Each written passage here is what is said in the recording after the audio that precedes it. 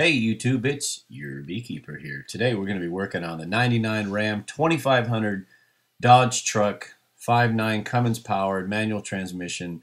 Been a wonderful truck. 2.5 years I've owned this thing. I got a lot of questions on previous videos asking me for updates and how do you like the truck, this, that, and the other thing. So I figured I would just kind of group everything together into this video. Today what we're doing is we went on eBay and for $53 I got a set of headlights delivered to my own house. And at this point in the ownership of this truck, like I said, I think it's about 2.5 years. I've tried polishing these headlights twice. They come out really nice. They last a couple months and then they look like garbage again. I used a rub-on sealer the first time, plastic sealer, but it really didn't last that long. And then I used a spray clear coat the last time. That was maybe a year ago. And within about 90 to 120 days, it just started looking cloudy again. So for, like I said, about 53 bucks, it's done. These are new. If they last 20 years, that's fantastic. If they don't, that's fine too. The inside reflectors of these headlights are also kind of skunky. You'll see I'm goofing around with this headlight here. I don't know how to get these things apart, truth be told. I don't have a lot of experience with the body of this generation Dodge. So I'm fiddling around with it, trying my best not to break things and scratch paint and whatnot. But I figure it out, as I usually do. Yeah, and everything about this truck, mechanically, I'm really happy with. You know, back in, I think it was November, I replaced the injection pump. Sorry, I got distracted. Cleo's walking around here. I replaced the injection pump last November with a thoroughbred diesel and pump from them, rebuilt pump from them. And it runs like a clock. It just runs like a well-oiled clock. It's a great truck mechanically, and that's ultimately what I bought this thing for. Engine, transmission, drive axles is what I bought this rig for. The truck in and of itself, I think, is mediocre at best. The Dodge trucks, the fit and finish of the Dodge truck leaves a lot to be desired. I've driven a lot of vehicles in my day, pickups included, and yeah, you know, if it wasn't for the powertrain, I would not own this truck. Let's just put it that way. But you make do with the shell that's around the power plant that gets me to where I got to get. But the new IP works well. The gauges that I put in here, the pyrometer, exhaust gas temperatures, EGTs, the boost gauge, the fuel pressure gauge all work well.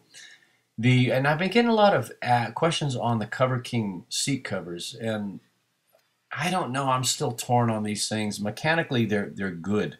You know, not mechanically. Structurally, they're good. The neoprene is fine. The stitching is holding together. The material, you know, looks good. The dye they use leaves a lot to be desired. This truck faces where it normally parks. The passenger side is what faces southeast, yeah, and it gets the bulk of the sun. And it within the first year, maybe even a little less. I didn't really pay too close attention, but I did notice that they started fading and changing colors.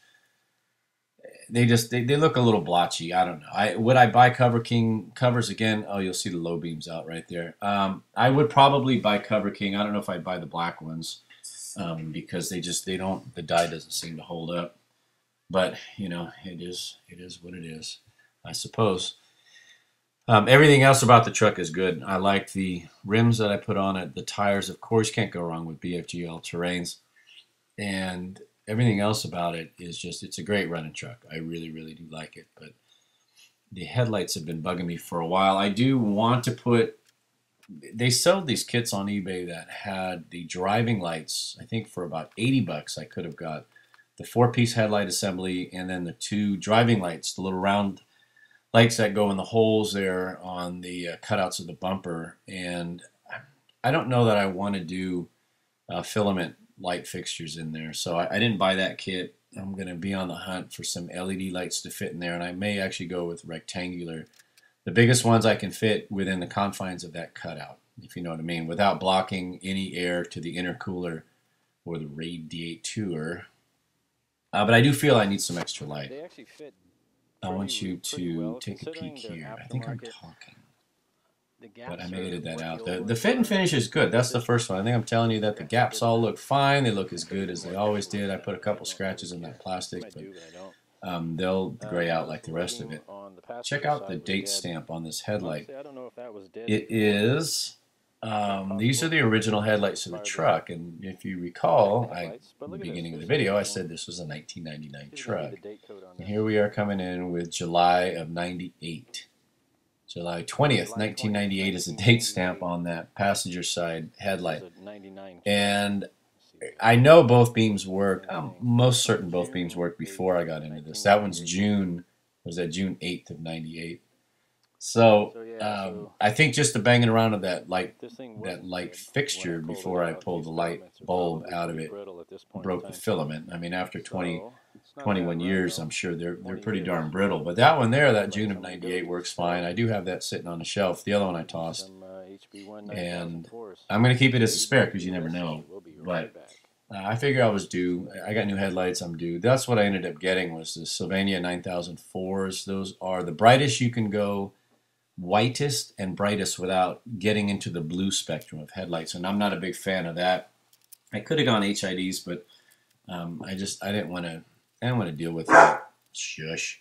I didn't want to go through that whole modification. It just wasn't that important to me, and it's easier for me just to add some LED driving lights in the bumper there like we talked about. But quick trip to the old Riley's there got me a set of headlights, and it's getting late in the day and I'm getting cold, and I think I just gotten a haircut when I took this video, so my head was a little chilly. Now, of course, the driver's side went a little easier because I figured out how to goof it all up on the passenger side, but we're getting her in there. We're getting her in there. So thanks for watching. Listen, I appreciate you stopping in and watching this video.